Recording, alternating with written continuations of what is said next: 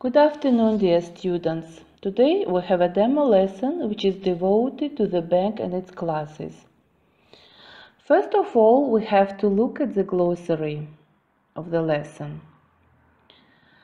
Intermediary, vasitache, deposit, omonad, interest, faiz, ownership, mulkdorlik, mortgage, ipoteka, merchant, savdogar, the flow of money, pul oqimi, the routine duties, muntazam vazifalar, soul, yagona, surplus money, ortiqcha pul, cash, naqd pul, foreign exchange, xorijiy valyuta, long term, uzoq muddatli, and short term, qisqa muddatli. When you think of a bank, the first thing that comes to your mind might be the institution that holds your checking or saving account. But there are several different types of banks, all serving different needs. And today we have to look at the differences between the types of banks. The first task of the lesson is think about the definition of a bank. What is a bank? A bank is a financial institution that acts as a financial intermediary between consumers who wish to deposit money and consumers who wish to borrow money. If you look at the functions of the banks, we can clearly see that people and firms deposit and save money in a bank. For example, is a central bank. Then the central banks lends money to people and firms. And consequently, people and firms buy goods and services with the money they have borrowed.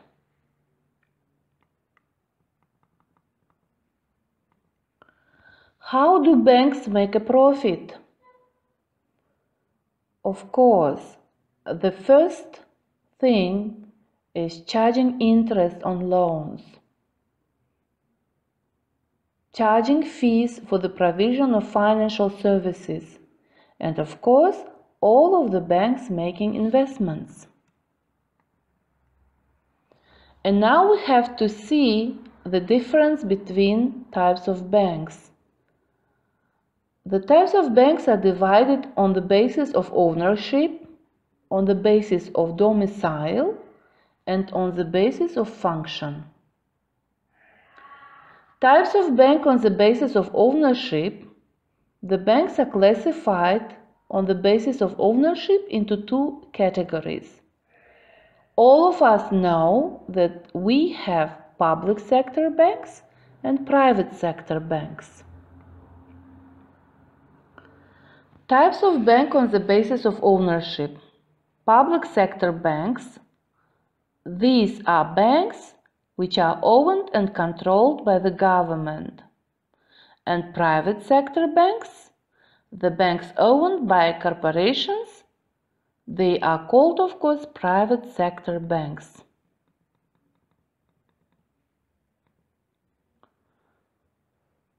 The banks are divided on the basis of domicile into two categories: domestic banks and foreign banks. And now we have to look at the difference between domestic and foreign banks. As the term itself tells for its definition, these banks registered and incorporated within the country. Of course, they are called domestic banks. The banks which have their origin and head offices in the foreign countries are called foreign banks. Classification of banks on the basis of function. There are several types of banks, such as central banks, commercial banks, exchange banks, saving banks, agriculture banks, industrial banks, cooperative banks, mortgage banks, investment, merchant, export and import banks. But I found some different sources where you can see other types of banks. Besides the banks which I mentioned above, you can see that there are retail banks, specialized banks, and some other types of banks.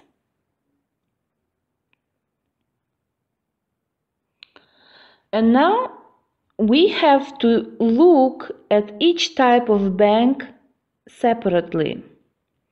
For example, central bank. As we know, we have central banks in Uzbekistan, and we know definitely the functions of the central bank. All of us know that central bank is a bank of banks. Every civilized country now has its own central bank.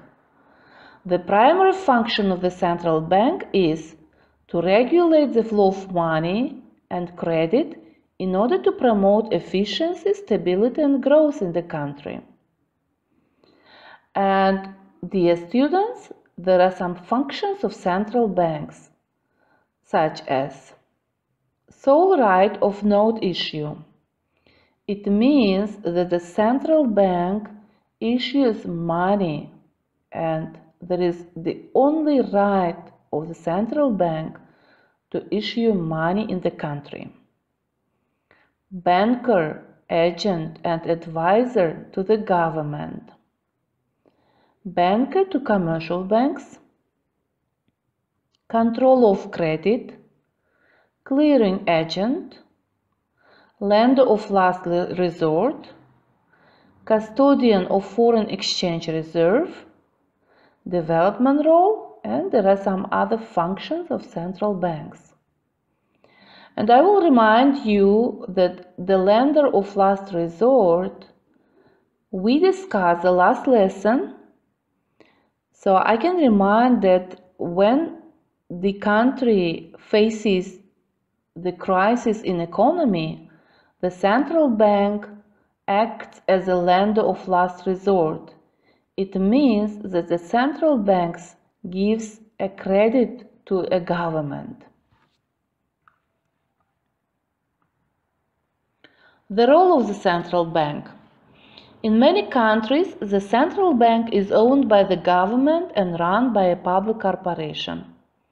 The oldest central bank is the Bank of Sweden, which is established in 1668. The second oldest is the Bank of England, which is established in 1694. And now we have to discuss the second type of banks, which is commercial bank. Commercial banks are those banks which are engaged in performing the routine duties of banking business. They collect surplus money and make loans and advances in the form of overdrafts, cash credit, and discounting bills of exchange. They also provide special financial services and agency services. Commercial banks, in short, are considered the lifeblood of the economic society. Functions of commercial banks are basic functions, secondary functions.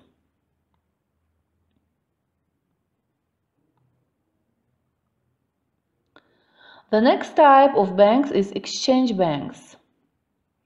Exchange banks are mainly deal with the international trade. If you look at the title of the banks, it means that the banks are busy with the exchange of currency. These banks take the responsibility of settlement of foreign exchange and arrange of foreign business. These functions are, as I mentioned above, the first one is currency exchange. The next one is providing information for international business. And the last one is providing finance for international business. And now there is a turn to saving banks. Saving banks are those banks which collect and keep the small savings of the public. They are called thrift-promoting institutions. The saving banks invest the funds in the safest government securities and offer reasonable rate of profit on saving accounts. Students, government employees, and household women are usually opening such accounts. The functions of saving banks are accepting deposits of people for saving and investing the money of people in safe means of investment.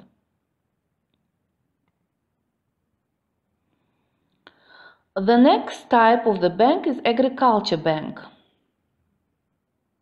Agriculture bank is responsible for the development of agriculture sector of the country. Agriculture banks are set up to provide financial assistance to the agriculturists and agro-based industries. Their functions are providing long-term advances for buying tractors, short-term loan for purchasing seeds and fertilizers, introducing modern techniques in farming, and making awareness in farmers by seminars. The next type of bank is industrial banks. Industrial banks provide medium and long-term credit to the industries. The growth of industries depends on these banks. Their functions are granting loans to set up new companies, long-term loans for machinery and construction of buildings, loans for modernization and replacement of business units, short-term loan for purchase of raw material and payment of daily expenses.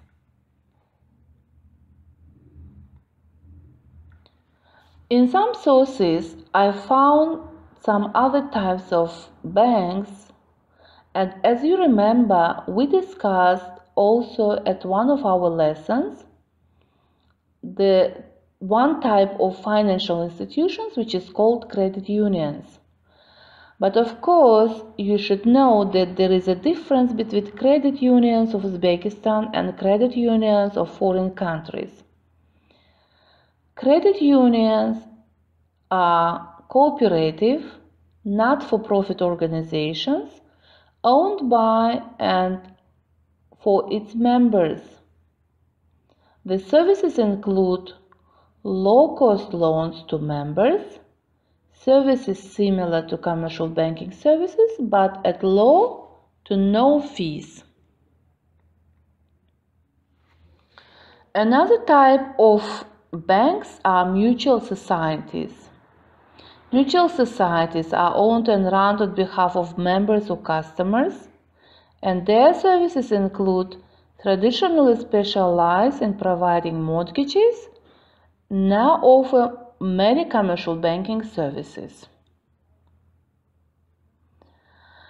As we know, the investment banks are very famous in other foreign countries. They specialize in helping large business organizations to raise finance to fund their operations and expansions. The services of investment banks include helping firms raise funds by selling shares on the stock market and advising on company mergers and takeovers.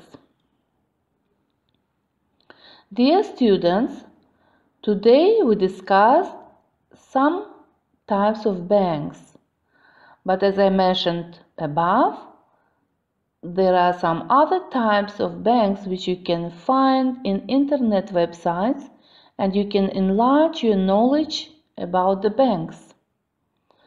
So, at the end of my lesson, I will give you some tasks. The first task is you have to complete the one diagram for commercial banks and the central banks. Make sure you consider the following questions. What are the main functions of the two banks? The second question is, What services do they provide and to whom? The next issue is, how are they organized, controlled, and financed? What are their relationships with other banks in your country and globally? And the last question you have to consider is, what role do they play in your economy? Thanks for your attention. Goodbye.